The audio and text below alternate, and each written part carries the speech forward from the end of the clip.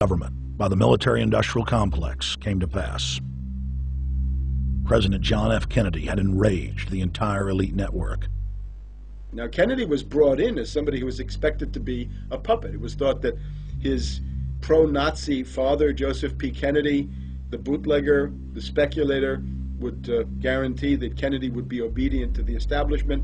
They thought that Kennedy was a sex maniac who could be manipulated through all of this, but it turned out that through his personal suffering, Kennedy had discovered a personal sense of himself which went beyond just being a puppet, and he began to think about things like economic recovery, world peace, having a space program, making deals with the Soviets, cutting the Federal Reserve down to size, and a whole series of other things. Executive Order number 11110, signed by President Kennedy, began the process of abolishing the private Federal Reserve. Kennedy was also pushing for real civil rights reform and had begun the process of pulling the troops out of Vietnam.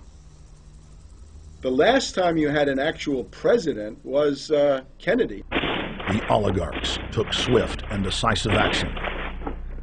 When John Kennedy attempted to take the government back from the robber barons, he was brutally murdered. The message to future U.S. presidents and leaders across the world was clear: do as you're told or die. John Fitzgerald Kennedy was the last true president of the United States. And until the globalists are removed from power, we will never have another real one. The other thing about the American presidency you've got to remember is that this is a puppet post. It's automatically going to be a puppet post. The idea that Obama is somebody who's going to come in and exercise real authority when he's obviously been chosen and given everything that he's got by these financiers. Presidents are now little more than corporate pitchmen who take all the political heat, while the controllers remain in the shadows, safe from public scrutiny.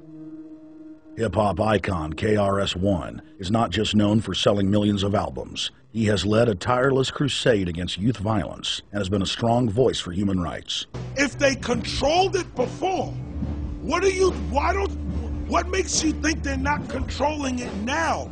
The country was on a verge of revolution. They threw a black man up. Now we like this. They give him the money, they give him the bundling, they give him vote fraud, they give him the media whores, they give him goons. They even have elected officials making threats to put people in jail if they criticize Obama in public. All of this is the mark of a puppet. And that means that he is a puppet, actually more of a puppet than anybody else, more of a puppet than Mrs. Clinton would have been, even more of a puppet than McCain. He's the maximum puppet that we've had certainly since Jimmy Carter. They put a black face on the New World Order, and now we all happy. KRS ain't buying it. In the real executive power structure, the president serves the military-industrial complex, itself owned by the international bankers. If there's a revolution, the population just throws out the prime minister or president. The elite stays in power because the public is never aware of who the real enemy is. In Evian, France in 1991, standing before the Bilderberg Group, the apex of the world government power structure, David Rockefeller defined the New World Order as a system of world government serving the international banking elite. For decades, the banker-owned media would attack anyone who dared to warn the public that a dictatorial world government was being constructed right under their nose, and that national sovereignty was being deliberately destroyed. And now, after years of denial, the media and the elite themselves are proudly announcing that not only is world government real, but it is the answer to the financial crisis that they carefully engineered. Suddenly, the Wall Street Journal tells us that the North American Union is here, and that getting rid of the dollar for a common currency with Canada and Mexico is good. The Financial Times of London, published by a member of the Bilderberg Group, crowed that a dictatorial world government had been kept in the shadows for our own good, and that it was now time for it to emerge from behind the curtains of national security. White House Chief of Staff Rahm Emanuel stated on record that they can't let this crisis go to waste. You never want a serious crisis to go to waste. And what I mean by that, it's an opportunity to do things that you think you could not do before. And Henry Kissinger who gave Barack Obama his first job out of college, told national television that the economic collapse was a great opportunity to bring in the New World Order. He went on to say that Barack Obama was the perfect person to sell it to the world. But he can give a new impetus to American foreign policy, partly because the reception of him is so extraordinary around the world. I think his task will be to develop an overall strategy for America in this period when really a new world order can be created. It's a great opportunity. It isn't just a crisis.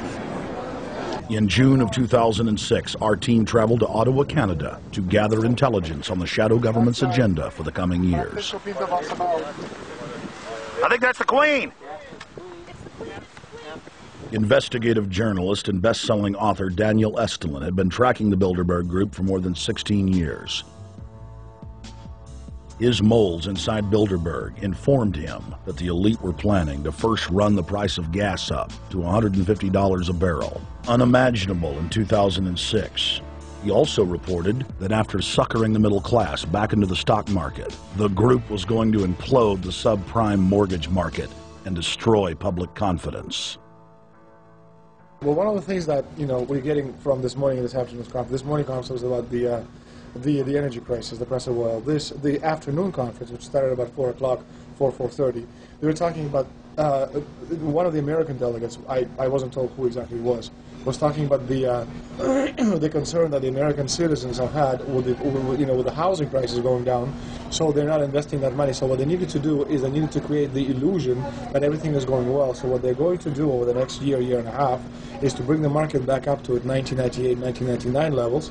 They're going to get all the suckers to invest whatever little money they have left over, and that's when they're going to make the economy bottom drop out. They need to destroy the economy because as we're running out of oil, when people don't travel, at least that's what they're saying, when people don't travel, when people don't have money, they don't travel, they don't spend any money, which means you don't waste a lot of oil and natural gas.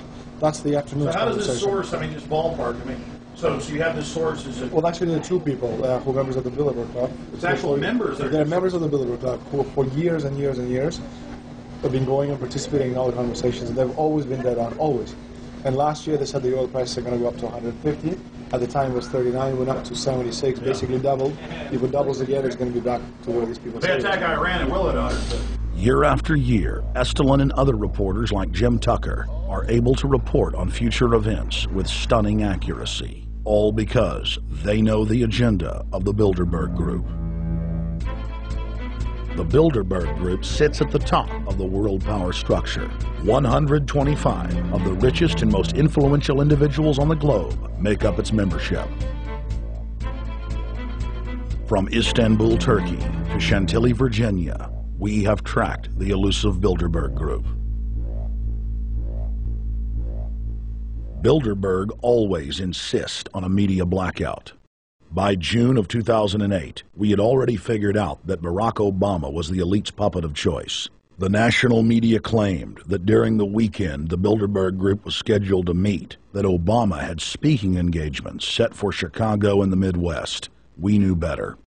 In a classic bait and switch, the Obama campaign told the press corps to get on Obama's campaign plane, and that Obama would join them on the flight to Chicago. Campaign staff then slammed the door shut. The fawning press had been shanghaied as Obama's campaign aircraft lifted off without Obama. Robert, why were we not told about this meeting and that the senator wouldn't be on our flight until the doors were shut and we were about to taxi to take off? Again, we had a desire, Senator Obama had a desire to do some meetings. Others had a desire to meet with him tonight in a private way, and that's what we're doing. And we set up these meetings. They're being done tonight. Again, Is there more than one meeting? Is there more than one person with whom I'm not going to get into all the details of the meetings. I don't know that I've got a ton more different answers for all of your questions. Obama wasn't going to Chicago. He had a meeting to attend, a secret meeting. Initially, it was believed that the secret meeting took place at Clinton's Washington, D.C. home. Obama's spokesman denied that, but won't confirm where the former rivals met. He also declined to comment on their topics of discussion. For a day and a half, the mainstream media engaged in a wild goose chase, trying to find out where Hillary and Obama had gone. 3 cover stories later, the corporate press had to admit they had no idea where the 2 candidates had gone. And to this day, Clinton and Obama aren't talking. Plenty of sources knew about this meeting, told us and others that it was at Hillary Clinton's house, but clearly it wasn't. In 2008, the trail led us to the Westfields Marriott Hotel, right outside Washington, D.C. We just flew into Washington, D.C. We're driving to the Westfields Marriott. Tomorrow, the hotel's closed throughout the week, into the weekend for the Bilderberg Group meeting. We're going to check in the night before. They're going to kick us out tomorrow. So we're going directly into the belly of the beast. The hotel will be filled with at least 5 spy agencies: CIA, Defense Intelligence, Mossad, European Union security. We checked into the Westfields Marriott 48 hours before hotel guests were scheduled to be thrown out ahead of the annual meeting. The building was nestled in the heart of the military-industrial complex, with the National Reconnaissance Office and Raytheon just a stone's throw away.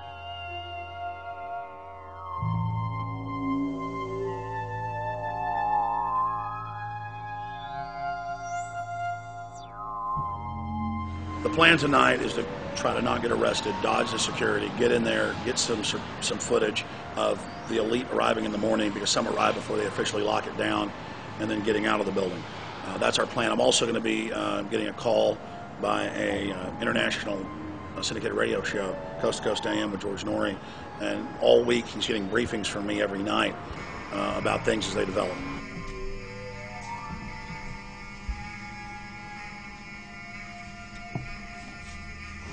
George, we're sitting here in the room. As the phone rings with your producer, Tom Danheiser, to put me on, the fire alarm goes off. So everybody is exiting the building. I know this is a setup. They timed it exactly when this happened. Open the door. I want them to hear the fire alarm. Open the door. I want people to hear this live to the 16 million people listening.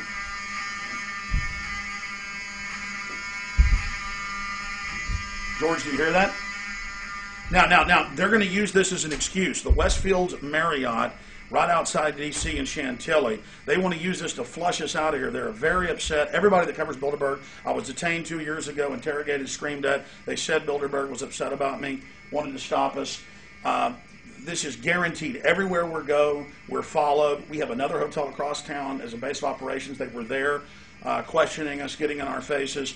We're being followed everywhere. I need everybody's support right now. I pray to God they don't try to set me up. They may have tried to concoct this as some way to say, look, they didn't leave during a fire drill, assessing me, knowing I would stay and do the interview. But again, the moment the phone rang with Tom Danheiser, the moment the phone rang, the guys answered it, I'm standing there, the alarm goes off. It's going off right now. The guests are exiting the hotel out there. Of course, there's no fire. This is just absolutely insane. I noticed, too, that there was over 100 security people here today, but tonight we got back and it was a total ghost town, and this is what's insane. We have a security guy walk up to us 30 minutes ago, about 25 minutes ago, before this happened, and said, "What are you guys doing?" We said, "We're just walking around checking out the artwork in the hotel," which we actually were admiring it, but we were also going around getting some footage. And they said, "Well, no cameras allowed." We said, "Fine." And then he said, "Yeah, we had somebody do a fire alarm a few weeks ago."